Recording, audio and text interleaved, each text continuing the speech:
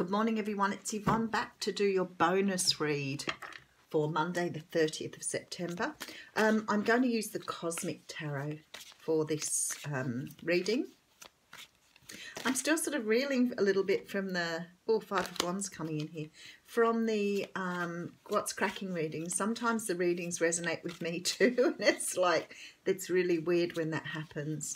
So I sort of got what they were trying to get at this morning, and I had a little bit of an epiphany moment, which was very, very nice for me. So sometimes Spirit is wonderful and gifts me with a little bit of insight as well, which is amazing. So my poor Buddha's not sitting straight there. Sorry, Buddha.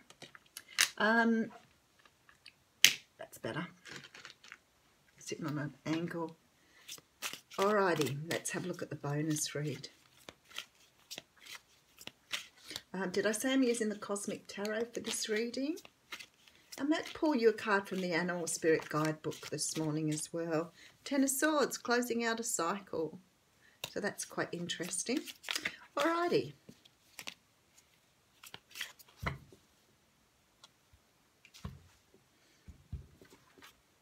Okay, so we have the Four of Wands coming out. So actually, those two cards both were in the What's Cracking reading this morning. So the Four of Wands is a beautiful card because it talks of marriage, stability, long-term relationships.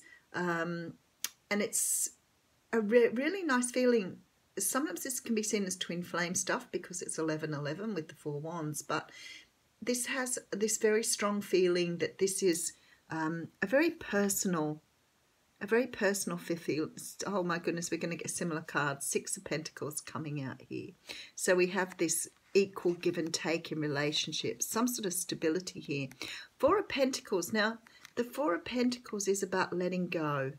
It's about hanging on to things too tightly and stopping your own growth. Very strong feeling here of, this can be money. So it could be that you are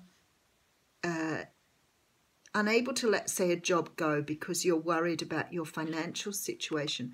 But a lot of the time it can be hanging on to thoughts and feelings. I do have a Queen of Wands coming out here, and I feel like this is your energy. I feel like you're understanding this equal give and take and finding more stability in your life by being able to let go of things that don't serve you any longer. The Queen of Wands energy can represent a fire sign, so it could mean you're letting go of a person, a Leo, Sag or Aries, or someone who represents the fire sign attributes. This is particularly, though, someone who is very strong, is a leader, and is able to lead others, be a good role model for others, is very attractive to you. So maybe you're letting go of someone like that, but I feel like this is your energy. I feel like you're feeling really good for being able to say no to things that no longer serve your greater good. But we'll have a look at the whole story here.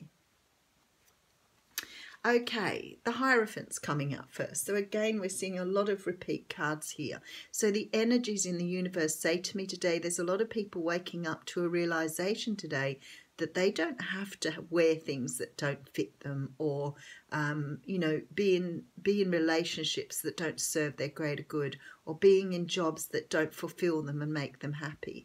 Because there seems to be a lot of stability forming here around people who are able to let go of things. Very nice. Six of Swords coming in here. So moving away with your learnings, understanding you've been on a journey and this is what you've gained from this journey. So not discounting the fact that whatever you've been through has brought you lots of lessons here and lots of good ideas to move forward with. Okay, oh, very nice. So we have the Ace of Wands coming in. So we have this feeling now of stability, of passion. So sort of, I feel like a lot of people finding themselves today, finding out who they are, really understanding where they're going in life. Very nice readings. A lot of energy in the universe. We do have the Hermit coming out here. So the Hermit can represent the sign of Virgo. This is the sign of Taurus. But the card of the Hermit talks about taking time out now to really digest what you've learned, really look inside yourself and understand what you want. Okay, Princess of Wands coming in. Now, the Princess of Wands is a messenger. She's bringing forward a message of passion. She's bringing forward this Ace of Wands here. Someone's about to walk into your life and make some sort of change here for you. Two of Pentacles. So we have a head over heart decision here. Oh, and the end of a cycle. Very, very nice. That card jumped out when I was doing the shuffling.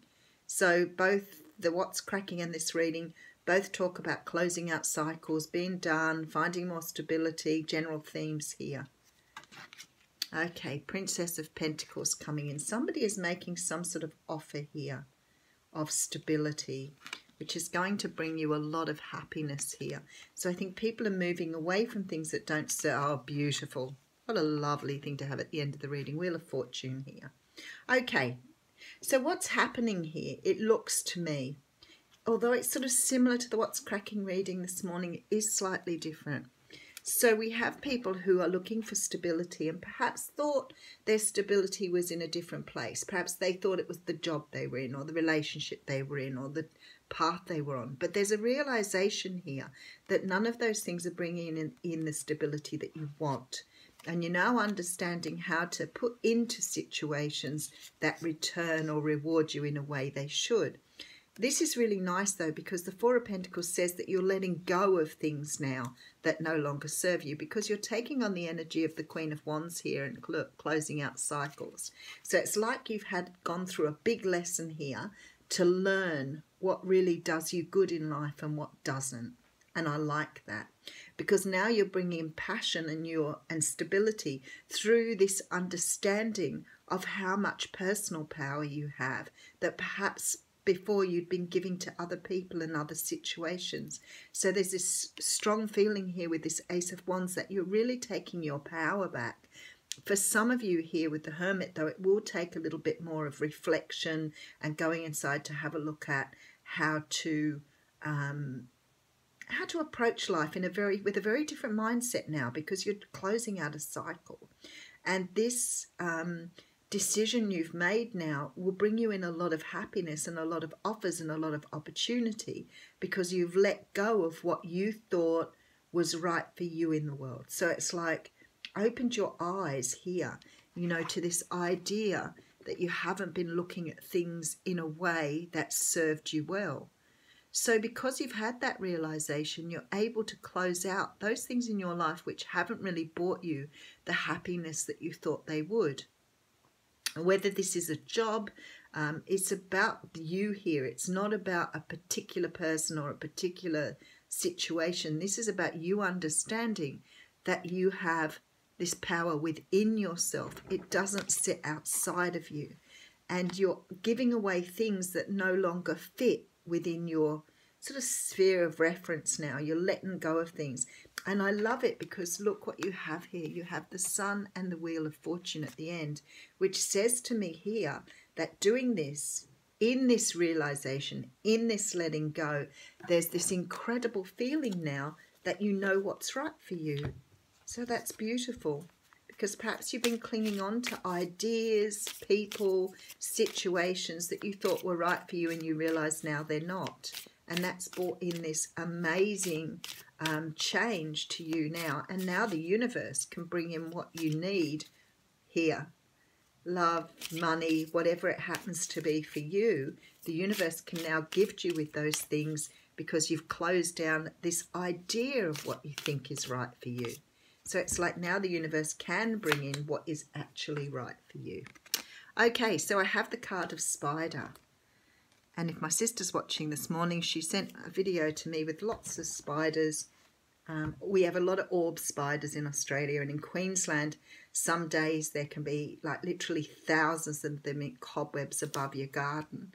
And yeah, for people overseas, they probably look darn creepy, but they're the most beautiful spiders, the orb spiders. And they're just gentle. They just sit there doing what they need to do. Okay, now it'd be good if I could find this one. I know it's in the end here. Oh no, it's a earth sign. Okay. Yay, here we are.